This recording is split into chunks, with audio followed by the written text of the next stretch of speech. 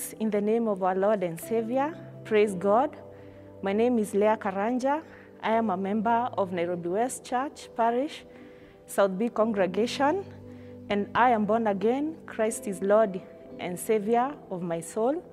I am so delighted to have this chance to come and share the Word of God with you this day as we celebrate and mark our church school week for this year. I want us to share with you the Word of God, and I pray that the Spirit of God shall give us the renewal of our minds and soul, that we may receive it in a fresh and a new way. We are going to pray as we start our word this day. Heavenly Father, we thank you and we worship you, Lord, because of who you are. We give you all the glory and all the honor, Jehovah. We seek your presence this day, dear Lord, as we share your word, everlasting Father, that we may open our hearts and our ears, Lord, that we may hear from you in a new way, that, Lord, we may listen to your word according to the way the Holy Spirit shall guide us. For it is a prayer of faith. In Jesus' mighty name we pray and believe. Amen.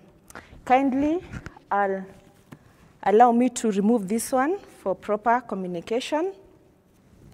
And we are going to start our reading this morning by sharing with you the words from the book of Luke, chapter 15, from verse 17 all the way to 24. And we shall read. When he came to his senses, he said, "How many of my father's hired servants have food to spare? And here I am starving to death. I will set out and go to my father and say to him, 'Father, I have sinned against heaven and against you. I am no longer worthy to be called your son. Make me like one of your hired servants.' So he got up and went to his father. But while he was still a long way off, his father saw him and was filled with compassion for him. He ran to his son, threw his arms around him, and kissed him. The son said to him, 'Father, I have sinned against heaven and against you. I am no longer worthy to be called your son.' But the father said to his servants, 'Quick, bring the best robe and put it on him. Put a ring on his finger and sandals on his feet.'" Praise God. We are going to hear about the amazing love of our God. Our theme for this year as church school, it is about the amazing love of our God and our Father. And we are being guided by the book of 1 John, chapter 3, verse 1, which says, "See what great love the Father has lavished on us, that we should be called children of God, and that's who we are." We are the children of God despite our nature. As God was talking to Moses and sending him to the children of Israel in Deuteronomy chapter 7 from verse 6 to 11, and he was telling them about how God chose them to be his own children. They were the least people because they were not righteous.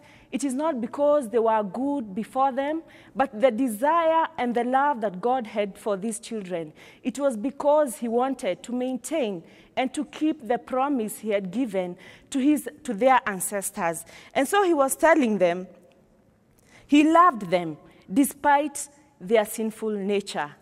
Brethren, today we are here because of God's love. It is not because of who we are.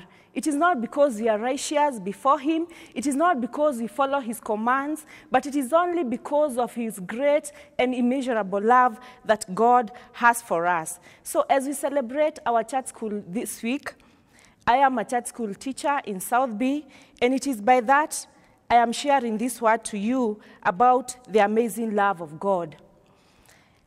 And the love of God comes in many ways. Sometimes we wander away from his presence and think that we are still with him without our knowledge. Sometimes we walk away and disrespect his word, and it is a choice that we make sometimes. As we are going to hear this story of the prodigal son, it is a story that we've heard several times, but I'm praying that we may receive it afresh in the mighty name of Jesus. And the son decided to ask God for his own share. If you read from verse 11, you see how the story goes, the son desiring to own, and the desire to own something for himself, despite him being the second son. And the good thing is that the father did not stop him. The Bible tells us that the father decided to share his property among the two sons that he had. Remember that this son who is asking for his own share is the young son. And customarily, it was known that in those days, the firstborn was the one who would receive his first share of inheritance before the second son. But this time, this son is asking for his own share. To me, that looks and appears to be a disrespectful way of asking for things, and it was like he was trying to demand from his father, though the father agreed and gave him what he wanted and what he asked for. After the son left home with everything that he owned, after what he was given by his dad, he decided to go to a far country, and that is where he went and squandered everything that he had, not caring about tomorrow, and he spent everything, not caring about anything, and he knew that all that he was using was all that he was supposed to get from his father. After squandering everything that he was given by his father, we know and we read about how that place and the country that he went to got into a famine, and it was a great famine. And we see this man being a very dejected young man, wondering, where will I go? I've misused everything. Wondering, where am I going to eat? And we see him going to be, he went to be feeding the pigs, and he was feeding from what the pigs were eating. He went on and continued feeding the pigs after he got that job. And the good thing is that one day and one time, he came back into his senses. And when he came back into his senses, he decided to go back to his father. He had that small meeting within himself. And he remembered who his father was. He remembered how much his father had, how many slaves his father had at home. And the good thing is he was not afraid to confront his father. He was not afraid to confront the situation he had put himself in. And he decided to wake up and go back to his father's home. And the sweet thing about his father, when he went back home, the father was waiting with open arms. And I'm imagining if it's me and my son went away and I know what he did, I would be angry at him first, of course. But what this father did portrays the amazing love a father can have towards his child.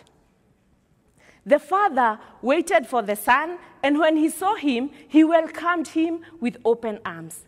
He hugged him, he kissed him, and when the son went on saying something, the father just silenced him with this love. It is a love that cannot even be explained. The son was very sorry. He tried explaining to his father, I don't even want to come and own anything.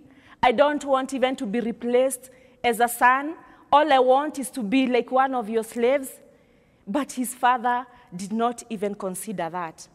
The joy that his father had was because his son was dead, he was lost, but now he is found. The beautiful thing about his dad, he never even listened to the other son who was complaining and who was jealous. The first thing he did is that he protected the younger son from the older son. When he tried to complain, I've been here, I've been working for you, you never even gave me a small lamb. But all that did not matter to the father at that moment. We see the father even asking for the finest robes to be put on this son who came back home. We see the father asking for the best ring and the beautiful ring to be put on his fingers. We see the father asking for the fattened calf to be slaughtered, for celebrations to be made. And the love of the father is well portrayed through the gifts that he gave to his child. Three major things that we learn and we get from the story as Jesus was giving it out, and he was trying to portray about the love of Jesus and the love of God towards us. There are so many times we decide and make decisions that are not wise. There are many times we choose to disrespect the word of God. There are many times we choose to walk away from his presence. There are many times we choose to deny ourselves the wise counsel we get from those who know the word of God. There are many times we choose to walk on our own and we move from the fold. But the word of God says that when we come back to our senses and realize what we have done, God is always ready for us. He's ready to restore us. He's ready to give us back our ownership as the sons in his kingdom. We make foolish decisions sometimes, and God allows us to go. But what happens is that sometimes God throws our way things that make us realize we are headed the wrong direction. But when we realize that, and we are truthful, and we repent truthfully before him, he's ready to give us back another chance.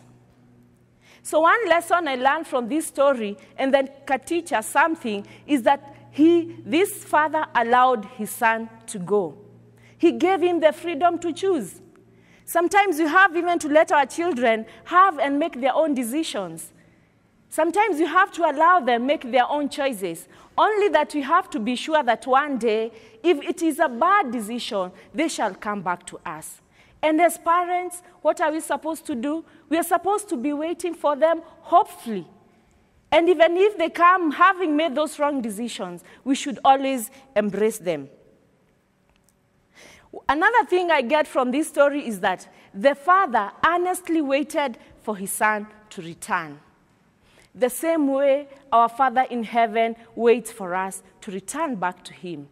Sometimes you can find yourself in a situation you don't even know how you got there. You find yourself, you are eating with the pigs. You are even feeding the pigs. You are eating from what you are collecting from the ground with them, and you find yourself in that murkiness. But the good thing is that the Lord is always waiting for us. The Lord is giving us that second chance with open arms. The love of our Father has no goodbye. Just the same case, this father didn't have a goodbye to his son. He allowed him to go, but he waited for him to come back. He gave him the right to choose and to decide, and that happened.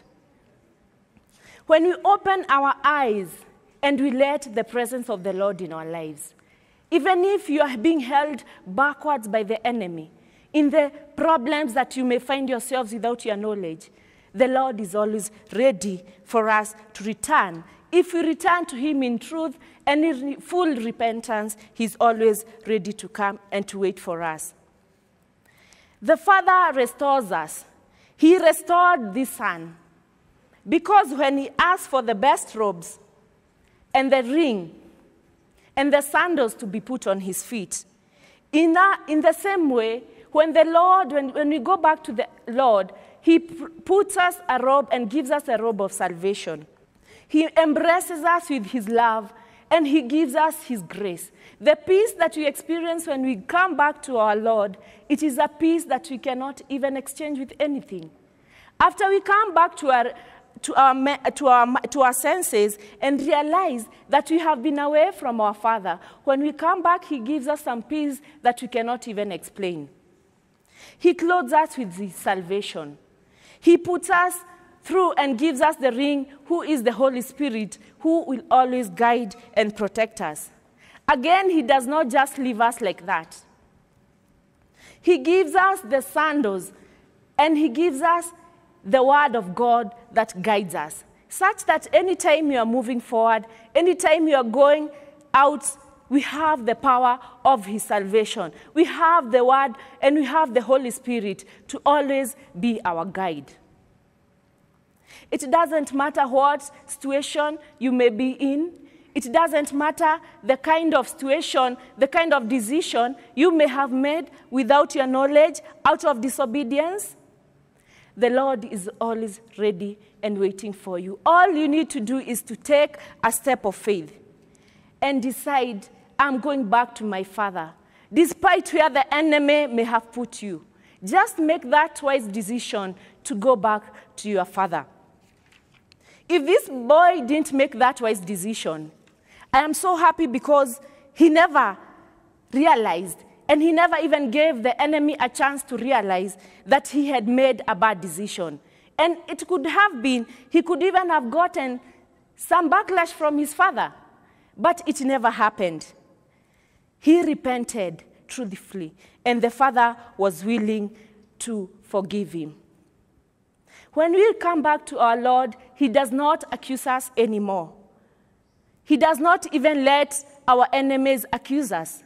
He gives us the choice and the power to be his sons, to be his daughters, to remain in his kingdom. Romans 8:1 says, there is no more condemnation to those who are in Christ Jesus. We are no longer judged because we have decided and we have made the wise decision to go back to our Father. In Acts 2:38, Paul said, repent and be baptized, every one of you, in the name of Jesus Christ. For the forgiveness of our sins, you will receive the gift of the Holy Spirit. The condition is if we repent truthfully. The Father is waiting for us with open arms. We are there because God is there to give us the courage, to give us the power and the knowledge to move forward. We are here because the Lord has enabled us to stand in his presence. And even as we continue, as we finish this year, and we are reminding ourselves of his love, all we can say it's not that we do not even deserve his love. So many have gone, many are still in the hospitals, but God has still preserved us. He has given us his love. And it is because of his love that is new each and every morning, that is new each and every day, has given us the knowledge and the power to be alive. I thank God because this far we've come. It is not that we know how to protect ourselves. It is not that we know how to live right, but it is only because of his amazing love.